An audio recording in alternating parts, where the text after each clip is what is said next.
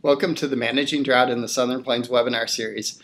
This is a drought update brought to you by the Southern Climate Impacts Planning Program in association with NOAA, the National Integrated Drought Information System, and the National Drought Mitigation Center. We provide these periodic webinars on the drought conditions and regular updates on drought as it evolves across our region. We're making a few changes as the drought has not really been changing too much recently in our region, so we're going to go to monthly updates rather than weekly updates during the winter here. So since everything's kind of settled down for a little bit, look for these on the first of each month. So why does drought change more slowly in the winter? Well, the answer is a long word, evapotranspiration. Basically, the plants aren't taking up the water, so the soil's recharging, lakes are recharging, things generally tend to improve a little bit in the winter, but the drought evolution is a lot slower. So look for the next one update around December 1st. So here's what's been happening recently. We've seen gradual improvement continuing across the southern plains and the surrounding areas over the last month or so. There are still some stubborn spots of D3 to D4 that are hanging on in places, and we have lingering impacts. We've seen especially along the lower Colorado River. There's been a lot of rain recently in parts of Texas, but it has not hit the upstream watershed. So there's low river levels, low reservoir levels that are still plaguing the water system in Texas there.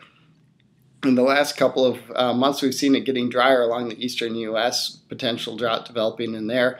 And in the next few weeks, we see more rain and drought improvement expected, especially east of I-35 from central Texas, central Oklahoma on eastward.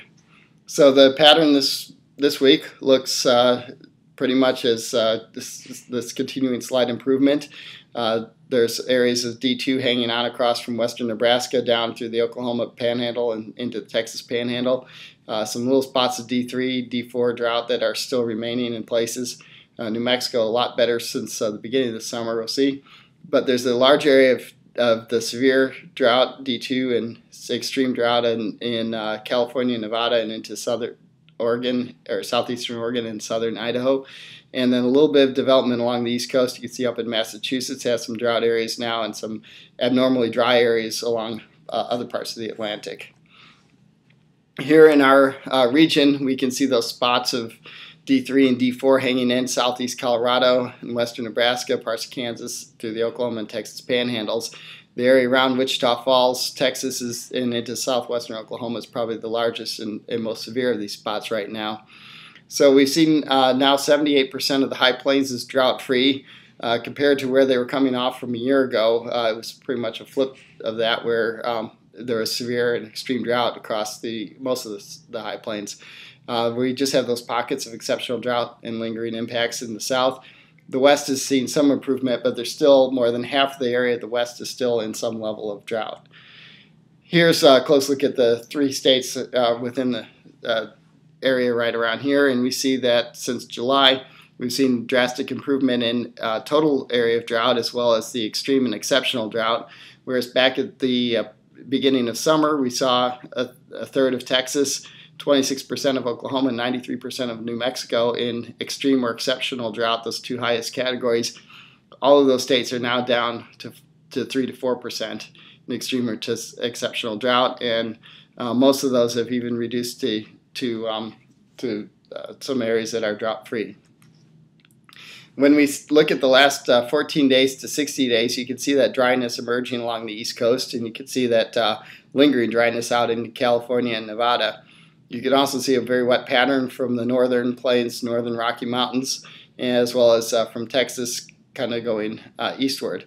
And coupling that with the longer term period, that northern plains wetness really shows up. That California, Nevada area kind of core of dryness shows up as year to date. And there's still some rain from a very wet beginning of the year along the East Coast that has helped stave off some of these shorter term impacts right now. Looking ahead to the next few days, it looks like there's another storm system coming through Oklahoma and North Texas that's expected to bring some heavy rain over later in the weekend and early next week, and that's going to kind of continue some of this improvement, that area east of I-35 mentioned. Temperatures should be pretty much about on par for this time of year. There's really no areas of enhanced warmth or coldness indicated over the next several days. When we look out to 8 to 14 days, it looks like it's a pretty clear signal for getting a little bit colder out in the western United States, warmth hanging on in the southeast, and maybe a drier pattern emerging after we get through this next week of storm systems across the southern plains. 3-month outlook looking here in November, December, January, so the core part, so we're getting to the core part of winter.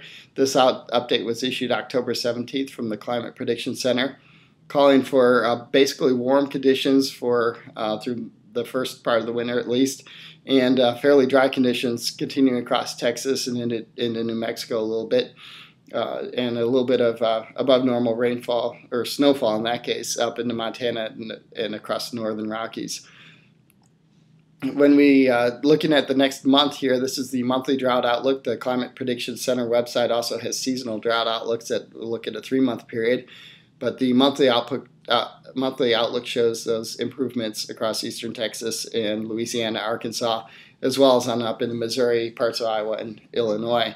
There's also a slight area of development indicated along the Georgia-South Carolina coast and continued dryness as we get into New England, and of course much of the West remaining in drought.